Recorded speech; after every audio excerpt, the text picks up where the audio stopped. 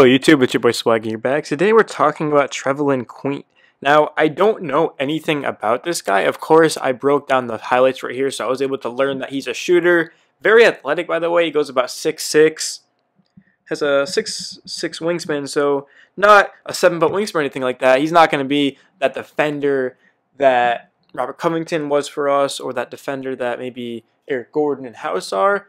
To be determined, though, we don't know at this point. But one thing that Queen does very well is shoot the ball slash. He kind of reminds me of Zach LaVine. I don't know if that's a fair comparison, but just off the rip of what I'm saying, he looks a lot like LaVine. He has that athleticism, doesn't have that vertical, but look, he can just create his own shot. He can get to the rim.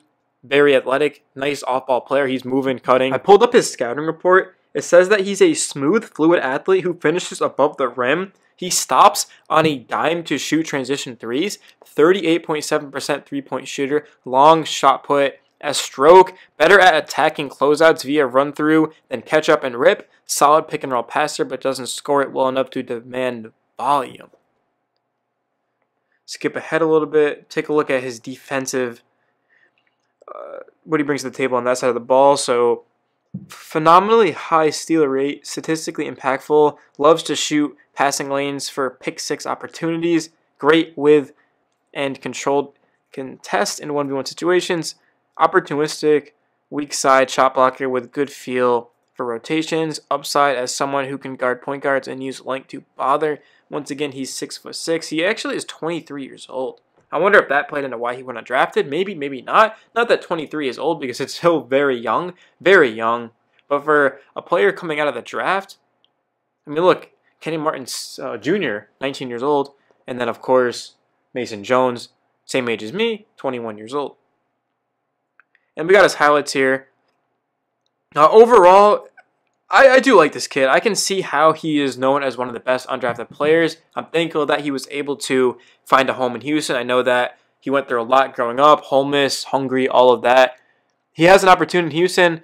I don't know how much playing time or minutes he's going to get just because the Rockets are so stacked at guard. You have to look at Russell Westbrook, James Harden, Mason Jones is going to see some time, Eric Gordon. Austin Rivers did opt out of his contract, thankfully, which saves the Rockets some money. Austin Rivers just was not a good player for us last season. The year before was great. I don't know what happened. I think it has to do with D'Antoni. He just wasn't a fan of Rivers. But just having Harden and Russ on the roster, those guys require 35-plus minutes a game. So it's going to be hard to get in there because when you are in there, you're going to probably be playing the small forward.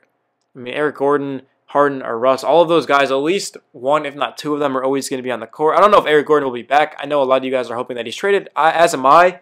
Christian Wood is a big man, but he's going to be coming in. There's not a lot of opportunity. I mean, I know that Mason Jones has opportunity because he's a lethal shooter, especially as a spot-up shooter. He could just catch and shoot all day with Harden and Russ. They're going to penetrate and kick it to the corner to Jones. Mason Jones, off of playing with Harden and Russ, primarily will be a spot-up shooter. We won't really get to see him create up the dribble just because Steven Silas said himself that there's still going to be a lot of isolation through his star players, which there really should be because that's how he utilized them best, is isolation. Now, it shouldn't be to the magnitude of Harden leading the league in usage or Russ leading the league in usage. I think they should try to bring in a big man and run more pick and roll. If they can get like a Clint Capella, Steven Adams, a Christian Wood, a guy like of that caliber, maybe even Aaron Baines, that would be very good for them moving forward. So we'll see what happens. Once again, Trevelin Queen, he does look good. He's a good shooter.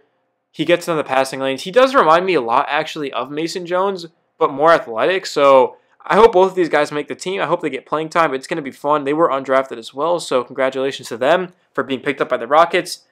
They're in a very offense-heavy team where they are going to be encouraged to shoot the ball, so I think that's very good for a young player. It's your boy Swaggy signing out, guys. Hope you have a great rest of your night. Peace.